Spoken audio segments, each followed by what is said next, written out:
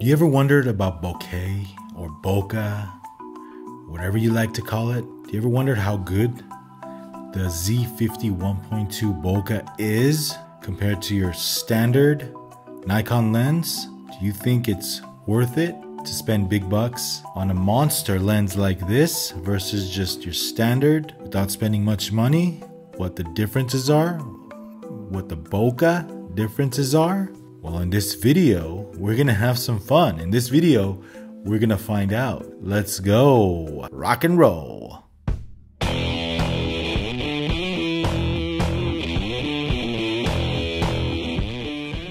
What's good, guys? This is Vahagraphy. I'm Vahagan, your rock and roll photographer. Thank you for joining me today. Today we're gonna have a little bit of fun.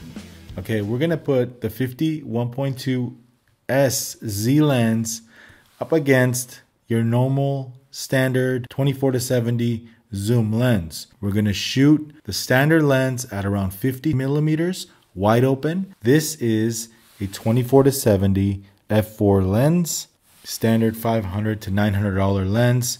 A lot of Z photographers own this lens. By the way, it's a great lens.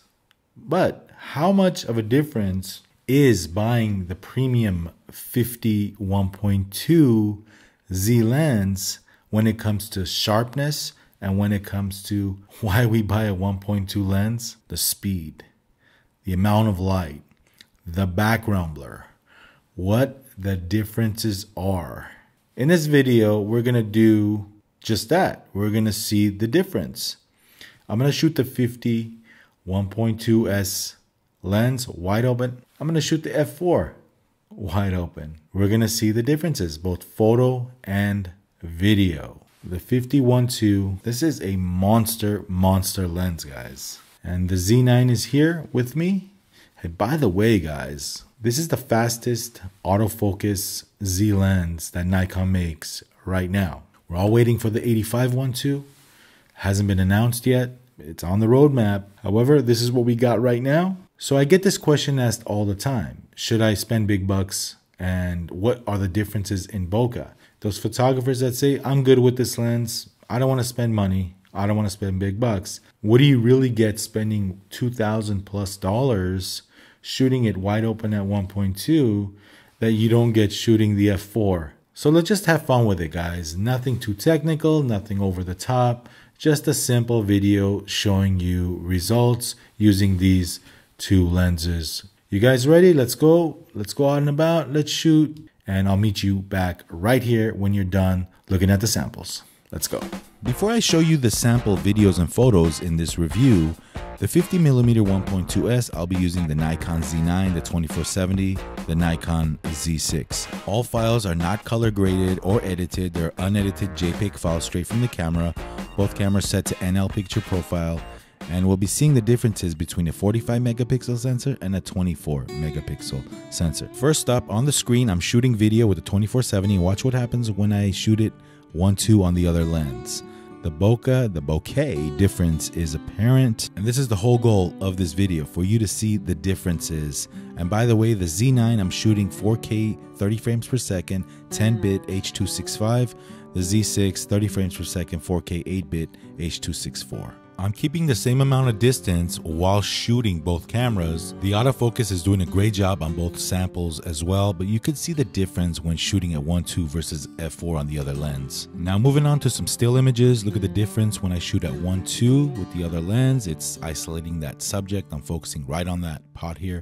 Let's zoom in and see the sharpness detail. So not only is this video turned into a 1.2 versus f4 expensive lens versus average lens comparison, you can also see the differences between a Z6 and a Z9, the way both images are rendered. And by the way, I have both cameras set on an identical Kelvin temperature, so we see the differences in white balance as well. Look at the differences between background blur with both examples here. Let me show you two images side by side so you can see both on the screen. So this next set of examples, I have the cameras set on small area AF on video mode. I wanted to see how it would track and change the background blur and how it would track from the foreground to the background.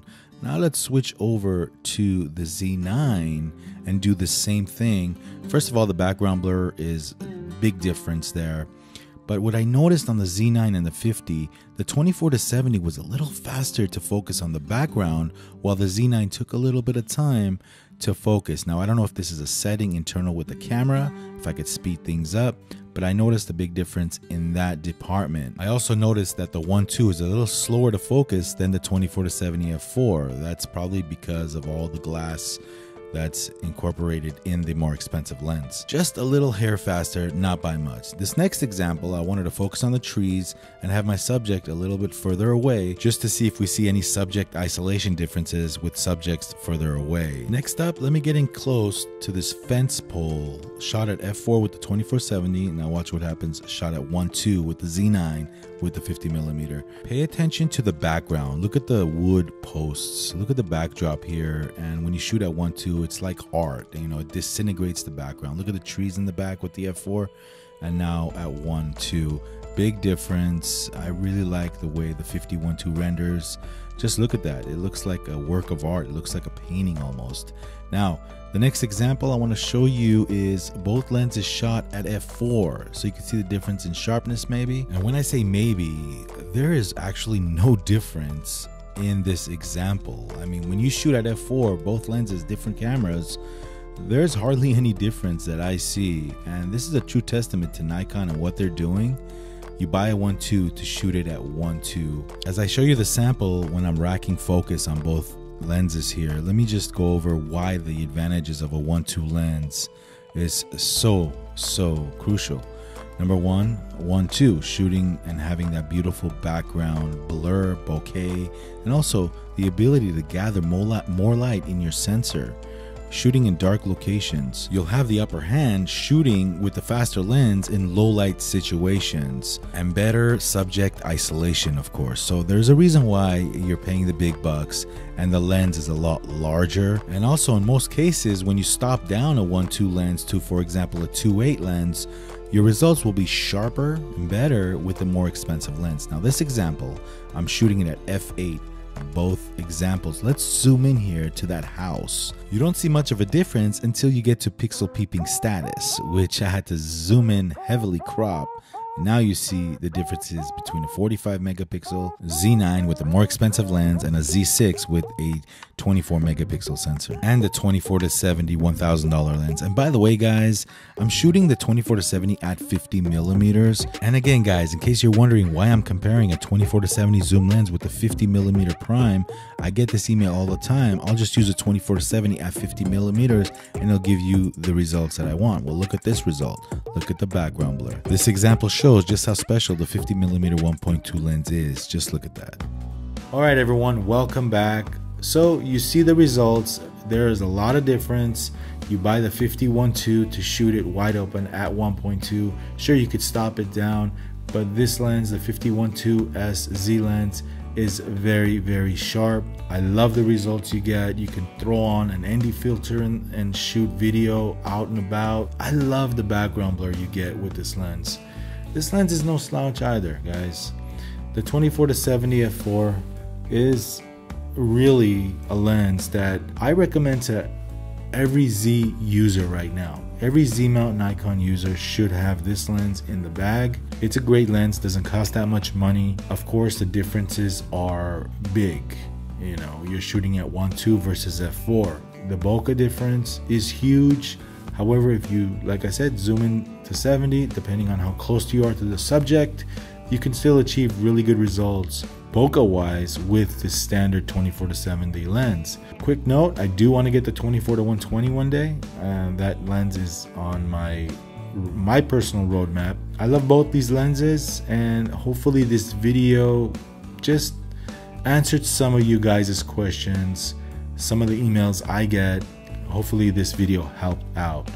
All right, guys, so if you like content like this one, you know what to do. If this is your first time here, I'd love a subscription. Please subscribe to Vahagraphy. It motivates me to keep going and making these videos for you guys. So if you like this, if it helped out, if you like videos about photography, subscribe and hit that thumbs up button, because you know what YouTube it helps with the YouTube algorithms, guys. So I'll appreciate that as well. All right, everybody. We'll see you on the next video. Be good, stay safe, and rock and roll when you're out there taking the pictures. Have a good time and enjoy the process. Rock and roll. Hey, what's good, guys? Vahagan here from Vahagraphy. If you like more photography, rockin' content like this one, go ahead and check out the videos on the screen and subscribe to this channel for more exclusive content.